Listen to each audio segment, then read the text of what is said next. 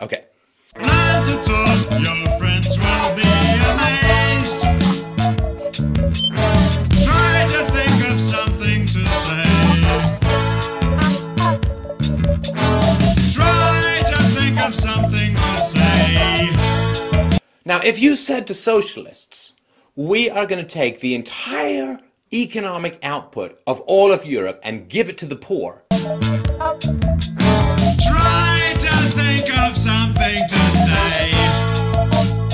they'd have said, well, actually, that's kind of communism, but whatever, right? But it can't be done, the land's so flat you can't even stub your toe. They would have been completely thrilled.